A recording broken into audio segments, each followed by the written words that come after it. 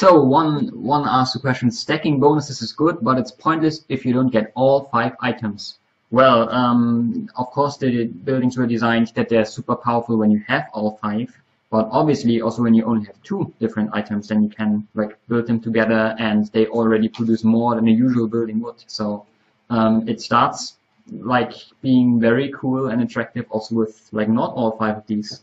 So make sure you get as many as possible, of course, but it's also already really good if you don't have all 5 of them. So, and on the other side, if you do the quests like actively in this event, then you will already find like 2 of these buildings in the quests themselves. One you get really early on as like a teaser, and one's the grand like reward at the end of the quest line. So Yeah. you can get some, and they are also quite powerful. Will this collection of buildings be making a return in the following years? We think so. We think that definitely next year you can collect them again, and maybe even during the year you will have the chance to like complete your set when you don't finish it. But we can't promise anything like for sure now. We are still working on.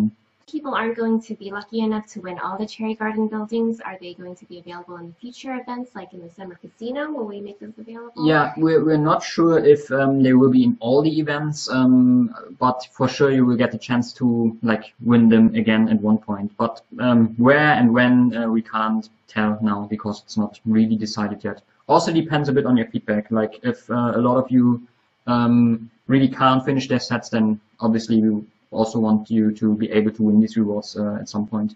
Yeah.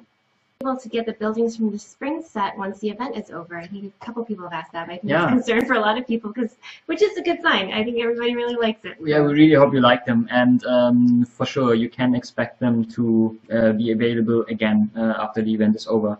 But when and where, it's not really decided yet, and yeah, also depends a bit on your feedback, where you would like them to see, like in Guild Expeditions, or I don't know, in another game feature, or in in another event.